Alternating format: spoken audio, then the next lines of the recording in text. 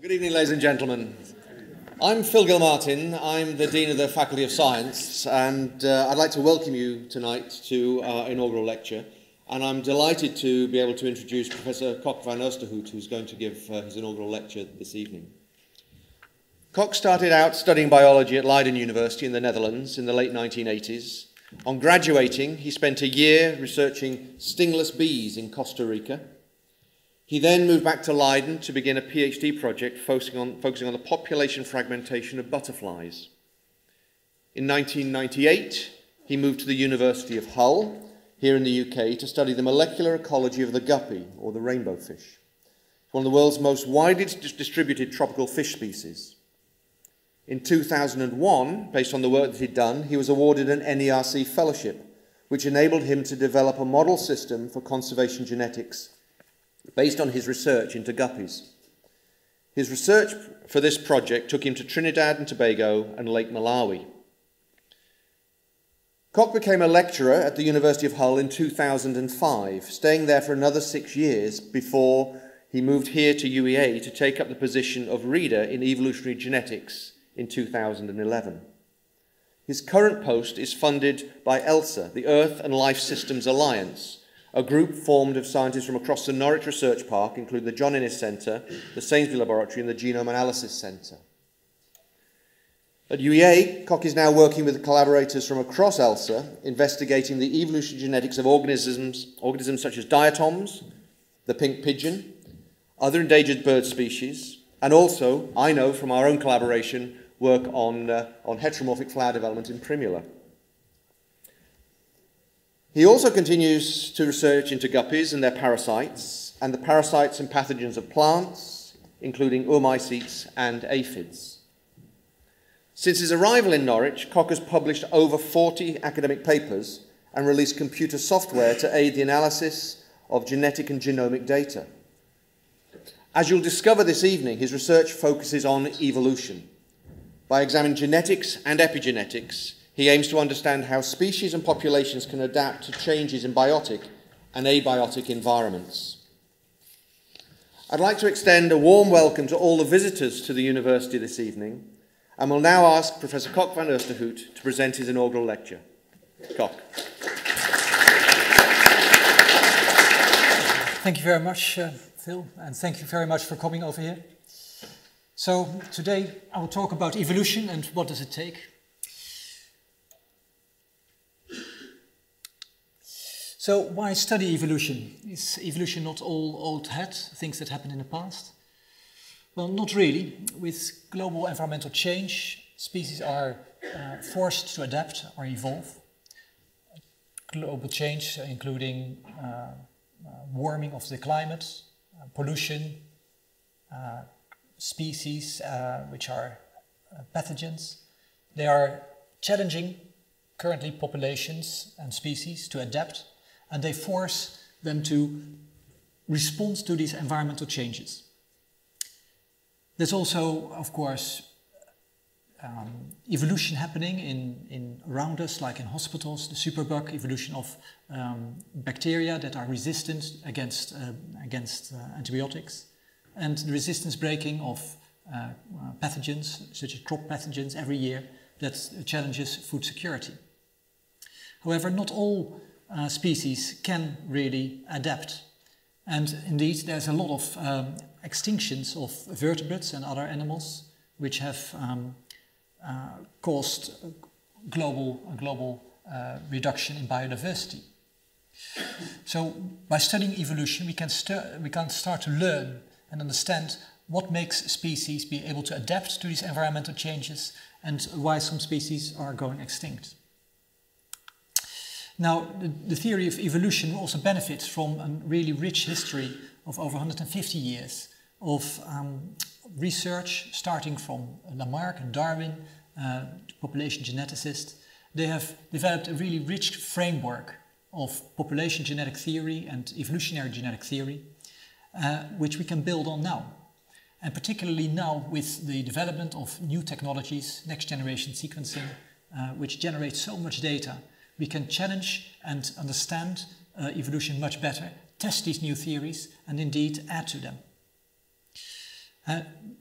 Currently, with next generation sequencing technologies, the data doubling time is about 5 months. Every 5 months, the price to sequence a single base halves, which is faster than Moore's law for the speed of computer science. So we have a vast amount of data, which is often stored on cloud computers and analyzed. And of course, that gives us a lot of data to work with and test evolutionary theories. So let me give you a very brief history about the study of evolution. It started with really with Lamarck, who proposed that species were not stationary, but that they could in fact change over time.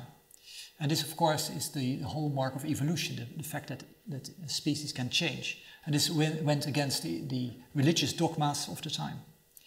Darwin and Wallace introduced the concept of natural selection, and that, of course, introduced adaptive evolutionary change. Mendel, the founder of modern genetics, experimented with 25,000 pea plants, making crosses, really understanding the genetic basis of inheritance. These theories, or this knowledge, was largely forgotten for 30 years, until it was discovered by Hugo de Vries and worked on by Bateson and many others, Wright, Fisher, and they developed a really rich conservation or population genetic framework. That is really the foundation of evolution as we know it today, and provides a very strong basis to test evolutionary principles. After that, the DNA double helix in the 1950s, Sanger sequencing in the 1970s, PCR in the 1980s, and now next generation sequencing with vast amount of data being generated from many, many species. So what do we know really about evolution? Well, we know there are 5 evolutionary forces. 3 of them are creative. They create diversity. Mutation, that is really the origin of all genetic variation, that generates variation over time by changing the genetic code. Recombination is a force that shuffles this variation around and can do it at different levels, for example, between individuals or within genomes, or even between the genomes of different individuals or different species. Gene flow is a mechanism such as migration, where individuals are changing from one population to the other. So it exchanges genetic variation across gene pools from different populations. Now, all this variation that is basically generated this way is substrate for natural selection. And this is molded and leads to adaptive evolution. Then there's one more force, genetic drift, and that is a force that is neutral. It is a random change in allele frequencies and gene frequencies just by chance. This plays a role particularly in small populations, for example, due to bottlenecks. And this is also very important for that reason in conservation genetics, where population sizes are typically small. Now, so how can you study these evolutionary forces? Well, one of the problems, or one of the challenges really, is that you can't see an evolutionary force. You can only see the result. It's like gravity. You can't see that gravity is here, but you can see the effects of gravity. So with the evolutionary forces, they leave an imprint on the genome, or the transcriptome, or the methylome, and that is what we study. And in fact, what we study is typically the interaction between those evolutionary forces. So we look, for example, between selection and drift, or mutation and recombination.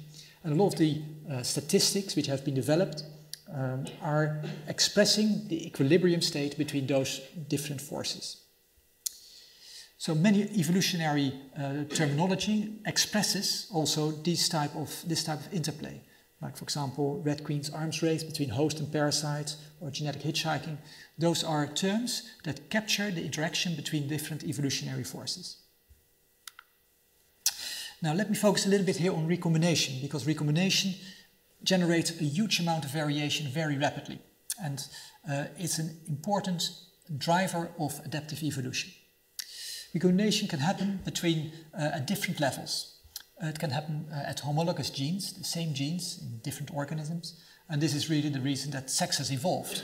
It allows the exchange of variation between individuals and makes that the offspring are different from that of the parents.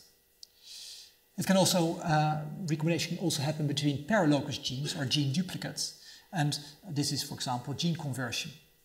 And lots of genes are in multi-gene families where variation can be exchanged between the copies of the different genes. Recombination can also happen between different species or between different genera. And in that case, we talk about hybridization or horizontal gene transfer. Now, hybridization is rare. It's once in a blue moon event, but it's really significant in evolution. Take, for example, the human genome. It consists of about 23,000 or so genes.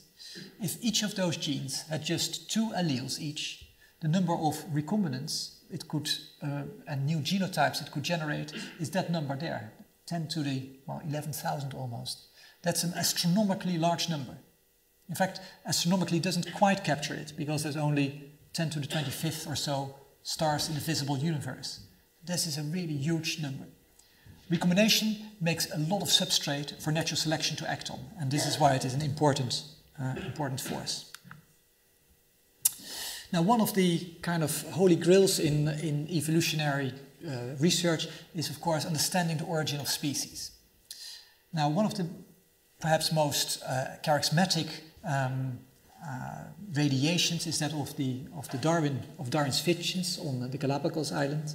There are 15 finches which have distinct beak shapes which have evolved to exploit different food sources. Now, in comparison, there are about 800 or maybe closer than 1,000 cichlids who have radiated in about 4 million years' time, which is an evolutionary wink of an eye. It's a very, very rapid rate of evolution. These fish are very, very different from each other, really large morphological differences. So this is in fact the fastest radiation of vertebrates on Earth. And it happened in the big lakes of Malawi, Lake Tanganyika and Victoria.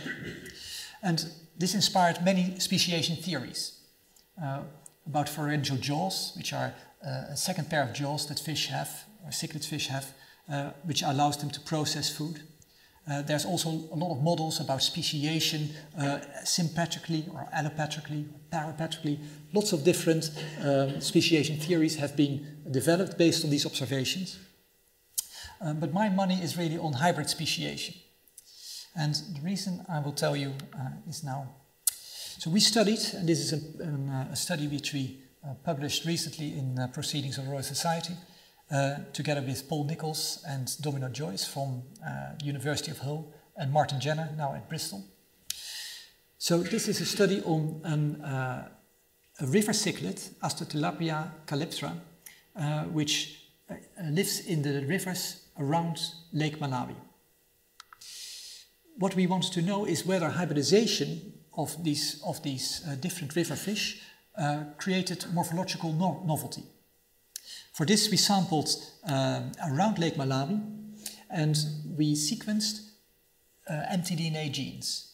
Now, mtDNA is a very good marker to trace back the ancestry of individuals, because unlike nuclear genes, it doesn't recombine.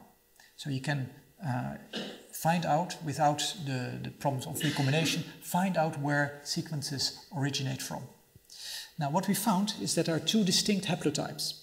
A northern haplotype, the red haplotype, and a southern haplotype, the blue.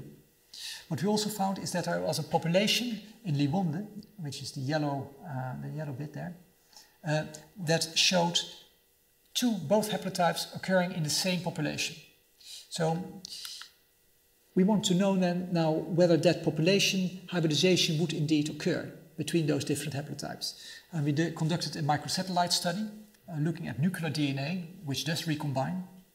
And we found indeed that that population had admixed genotypes. So basically the 2 fish from both populations, from both different mitochondrial lineages, were freely hybridizing in this environment. So what we did next, and this really is kind of the crux of this experiment, we crossed these species, these 2 fishes, in the laboratory back in Hull. And what we looked for was transgressive segregation. Now, transgressive segregation is a term that captures the additional variation which is generated when 2 species are hybridizing, and when the variation of the hybrid offspring is more than that of the parents. So it's the additional variation that's generated after hybridization. So over here what you see is some of the results. In blue you see and red are the phenotypes of the parents, and these are relative warp scores. So this is basically the morphology pictured on a two-dimensional scale. What you see is that the red and the blue are largely overlapping, but what you also see, and that's the most remarkable observation, is that the offspring, the F2 offspring, has a much larger phenotypic variation. In fact, for some traits, more than 90% of variation was generated additional to that of the parents. So this is extra variation, which is now substrate for natural selection, where natural selection can act on. So our model of this hybrid speciation in this cichlid has three phases. So what we believe has happened is that the river cichlids of the Calyptras have diverged in the rivers over millions of years and diverged genetically. However, morphologically these fish remain very similar. In fact, it's very difficult to recognize the two fish from the red and the blue clade from the north and the south by just by visual aids. So morphology has been really conserved, and that is due to stabilizing selection, because both fish live in a similar environment, a riverine environment. Now, the result of this is that mutations that may increase a trait value, say by a unit, only when they are compensated for by other mutations that reduce it, also by 1 unit, only those sets of mutations are maintained in the genome. If there's too many plus mutations, the fish will be too large for the trait. If there's too many minus mutations, the trait would be too small. So you see there is a complementation of the two types of mutations. But of course these two processes happen in the two different populations, the two different gene pools, separately. So both lineages accumulated different plus and minus mutations. Now in the second stage, when the Lake Malawi was formed, it filled of course with the river water and with the fish. And this created a secondary contact zone where the fish were allowed to hybridize. Now, as we've seen from the laboratory experiments, this induced evolutionary novelty, morphological novelty, on which was the substrate for natural selection. In this new lake habitat, new habitats started to emerge, and because this fish had a lot of evolutionary potential to exploit those new niches, they evolved different phenotypes. And this really is what we believe is the origin of the species due to the addition of evolutionary novelty by hybridization. And we believe this might be the explanation for this biggest radiation of vertebrates. Now, hybridization is not only happening in fish, it also happens in crops, crop pathogens. In particular, the pathogens are the subject of this part of the talk. Agriculture systems are not in evolutionary equilibrium. They tend to exist of genetically uniform crops, which are, in evolutionary terms, kind of sitting ducks in the evolutionary arms race with pathogens. If a pathogen can break the resistance of one host plant, it can break the resistance of them all, because they're all genetically identical.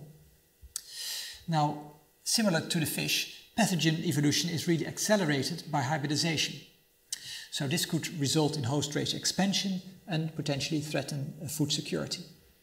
Now this was the subject we studied together with Jonathan Jones, studying an oomycete, Albugo candida. This is a study which is published recently in eLife by McMullen and al. So what we did, we looked at this particular fungus like oomycete, which probably you better know as a rust fungus, and which can cause several diseases like potato blight, sudden oak death, but it can also infect broccoli in your back garden. Now there's a particular genus of oomycetes called Albugo, and this genus consists mainly of specialists. So with that I mean that they specialize on a single or very few different host plant species. However, this particular species, which is the subject of our investigation, Albugo candida, infects over 200 different host plant species from 63 genera from 3 different plant families. So it has a huge range of different host plants. Now this is remarkable, because how does a generalist evolve really? So that was the question we want to answer here. So in order to do this, we sequenced the genome of 5 different isolates from different host plants, 4 different host plant species. We assembled the genome of this species, 33 million base pairs, which is about 70% of the genome. And what we detected were 3 distinct host species. And these 3 host species were diverged by approximately 1%, which is similar, or approximately similar, as the divergence between humans and chimpanzees. Now, let me make it simple and say there are the blue, the green, and the red race. Now, what we found here is that when you looked at the phylogenies, depending on which gene you made the phylogeny for, the gene tree, you could group the species in different ways. Sometimes the blue race was more similar to the green race, and sometimes the blue was more similar to the red, or the red and the green were more similar to each other. So this resulted in a very confused picture, and this is typical for recombination or for hybridization. So what we then did, and this is work together with Ben Ward, a PhD student in my group, we developed a software hybrid check, which was actually released today, or the publication was released today, Molecular Ecology Resources, which allowed us to analyze the genome and look for the signal of recombination, or rather for hybridization. Now, this is what it showed. So, over here you have the red, the green and the blue race, and what you can see is that sometimes the blue, let me see if this works, no, the red and the green share parts of their sequence similar. So on the length is the sequence base. It's about 400,000 base pairs, this part of the sequence, and where the two bars have the same color, for example yellow, in those areas the 2 sequences are identical or nearly identical to each other. But similarly, sometimes the blue and the green race are similar. So of course, when you see a turquoise area, that is an area where the blue and the green race are very similar to each other.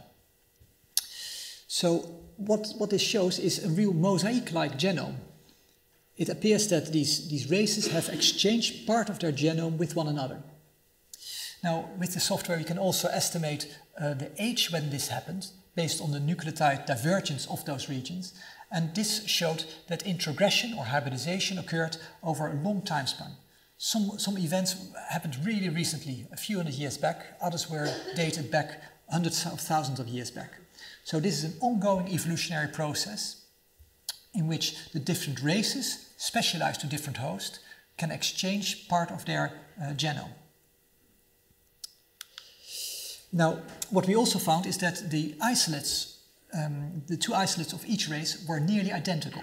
And all the analysis we did suggested that the isolates were really clonally reproducing.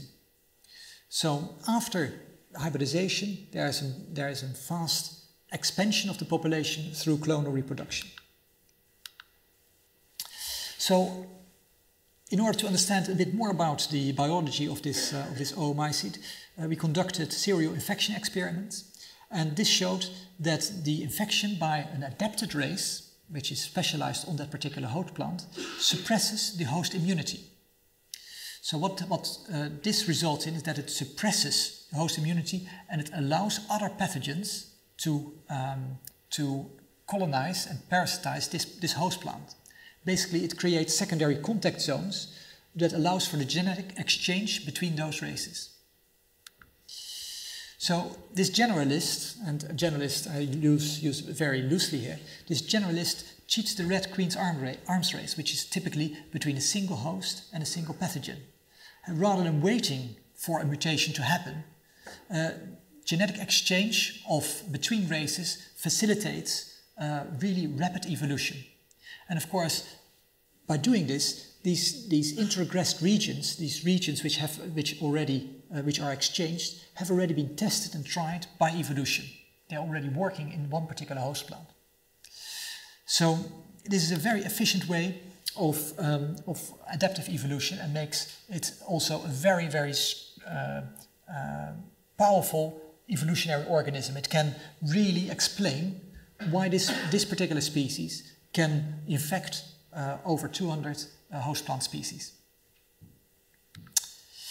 Now, let me talk a little bit about conservation genetics. This is a subject which is close to my heart, and it's a very important subject to study as an evolutionary biologist because so many species are threatened. Particularly small island populations are currently under risk, and a lot of extinctions have happened, particularly there, of island bird populations. So what we studied was the pink pigeon. Now the pink pigeon is a native to Mauritius, which is near the coast of Madagascar, and it's very closely related to the dodo. It's in the same family.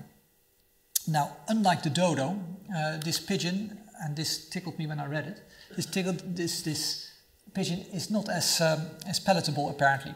The species has a bad reputation from a culinary point of view, according to Captain Mind-boggling from the Royal Fusiliers. So this might be one of the reasons this pigeon managed to survive. However, it did have some problems, and in fact it went through a severe bottleneck. In the 1980s, only 12 birds survived in the wild, and since then it made a remarkable recovery to about, say, approximately 400 birds currently.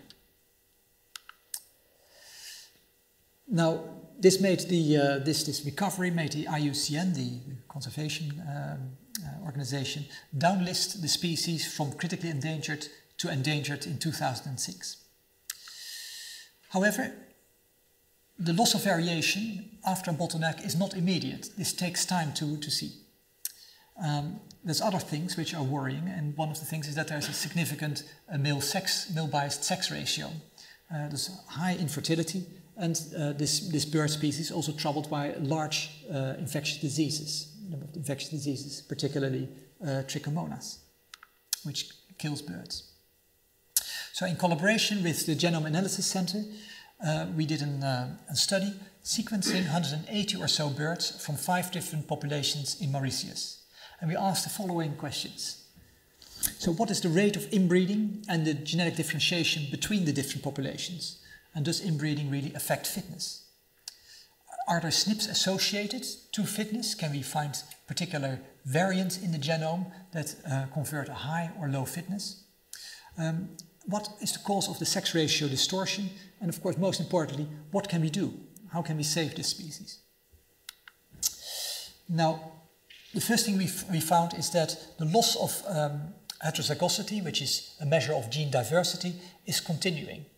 So even though the species have recovered in size, there is a continuous loss of genetic variation. In fact, when you compare the heterozygosity or gene diversity between parents and their offspring, there is such a large reduction that the effective population size based on this reduction is less than 10. It's about 7.6. So this is a number far, far, far smaller than the 400, which is the living number of birds. What we also found, and this is consistent with genetic drift, is that there is an increase of genetic divergence between the different populations.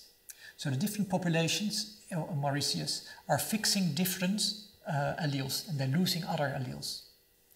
And this causes the populations to diverge from one another. Another point what we looked at is whether trichomonas, how trichomonas is affected by, or how heterozygosity affects the susceptibility of birds to this trichomonas infection. About 50% of birds at any point in time are infected by this parasite, and it accounts for about 2/3 of all deaths in birds in the wild. Now, what we show here is that the observed gene-wide diversity, the genome-wide diversity, the heterozygosity, is significantly explaining variation in the percentage infected birds. With other words, birds which have a high level of gene diversity are significantly less infected than individuals with a low diversity. We also did analysis on fertility and fecundity. However, those showed that there was no association between genome-wide heterozygosity and fecundity.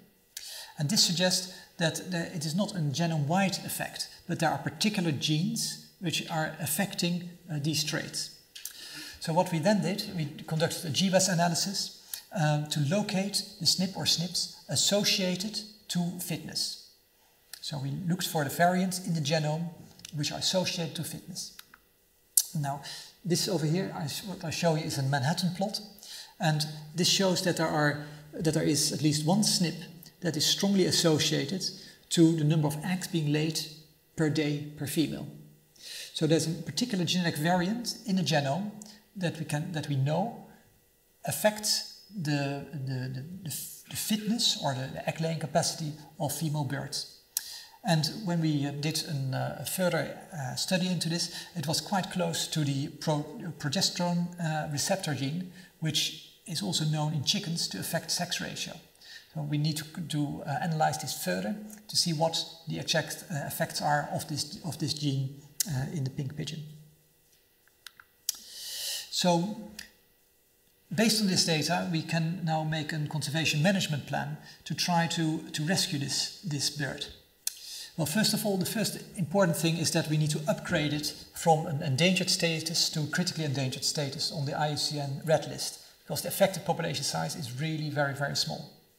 The other important thing to do almost immediately is to look into the translocation of birds between the different populations, because this helps to convert the variation of genetic variation that is fixed in the different population and convert it back into heterozygosity.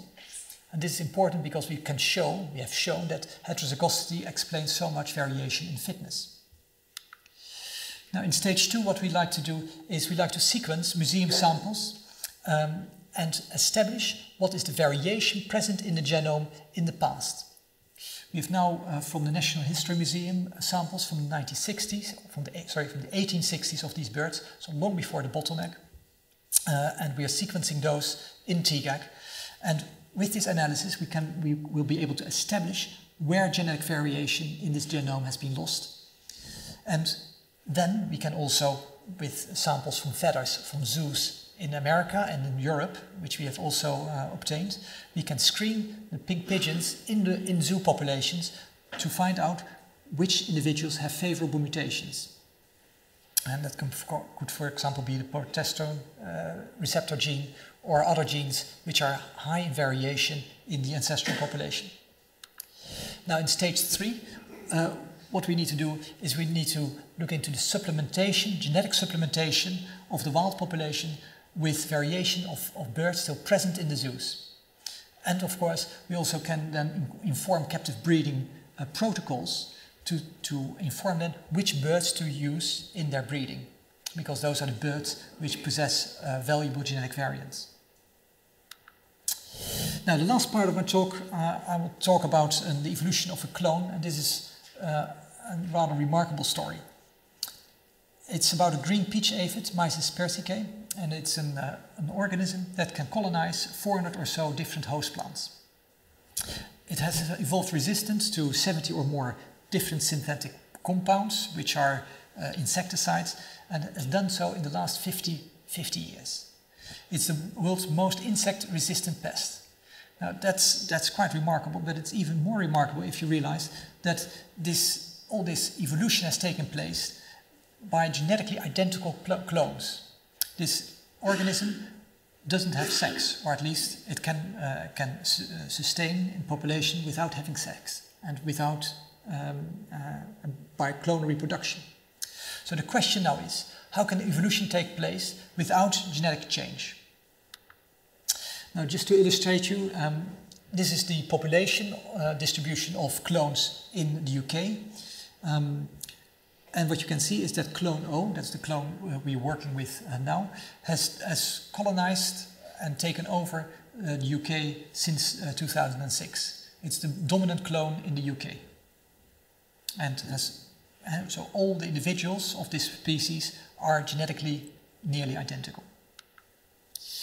So we received a grant from the BBSRC, basically addressing the question, how can this species evolve?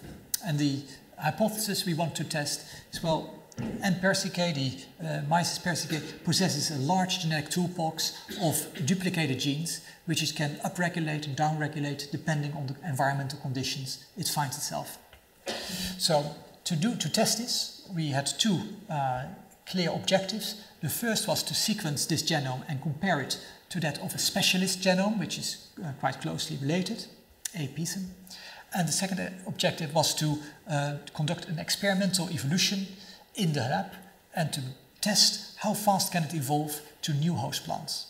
So genetically identical individuals, how fast can they evolve to a new host plant, and what does it involve really?